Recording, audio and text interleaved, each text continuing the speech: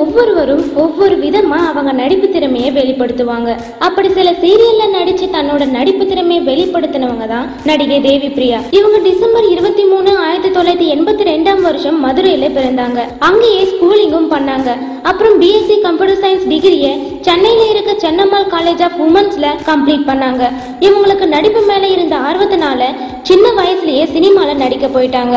இவங்க நடிச்ச முதல் படம் ராமராஜன் கௌதமி நடிப்புல 1990 வெளியான ஊரை விட்டு ஊரு வந்து என்ற படம். அதுக்கப்புறம் சில படங்கள்ல நடிச்ச இவங்க படிப்பை கவனிக்க போயிட்டாங்க. இவங்க திரும்பவும் 2002 சன் டிவில ஒளிபரப்பான அண்ணாமலை சீரியல் மூலமா சின்ன திரையில அறிமுகமானாங்க. அதுக்கப்புறம் சில சீரியல்ஸ்ல நார்மலான கேரக்டர்ஸ்ல பண்ணாங்க. இவங்க நடிச்ச சீரியல்ஸ்ல இவங்களுக்கு அதிகமா கொடுக்கிற கேரக்டர்னா அது போலீஸ் கேரக்டர் தான். இவங்க நடிச்ச சொர்க்கம் என்ற சீரியலுக்கு அப்புறம் தான் இவங்க பெரிய நிலைக்கு போயிட்டாங்க.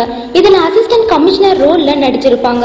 இந்த சீரியல் மூலமா இவங்களுக்கு பெஸ்ட் கேரக்டருக்கான அவார்ட் கிடைச்சது. அதுக்கப்புறம் மெகா டிவில டெலிகாஸ்ட் ஆன ஆசைகள் சீரியல்ல போலீஸ் கெட்டப்ல நடிச்ச இவங்க டைரக்டர் பாரதிராஜா இயக்குன தெக்கத்தி பொண்ணு சீரியலோட தெலுங்கு வெர்ஷனான நாயுராமா சீரியல்ல போலீஸ் கேரக்டர்ல நடிச்சாங்க. இந்த சீரியலுக்காக இவங்க கலைமாமணி அவார்டு வாங்கினாங்க. இவங்க அக்கா மீனா குமாரி இவங்களுக்கு அப்புறம் சீரியல்ல நடிக்க வந்தாலும் ஃபேமஸான நடிகையா வலம் வந்தாங்க. பல தமிழ் சீரியல்ல நடிச்ச தேவி பிரியா நடிகை ராதிகா கூட செல்வி செல்லமே சீரியல்ஸ்ல நெகட்டிவ் ரோலும் நடிச்சிருக்காங்க.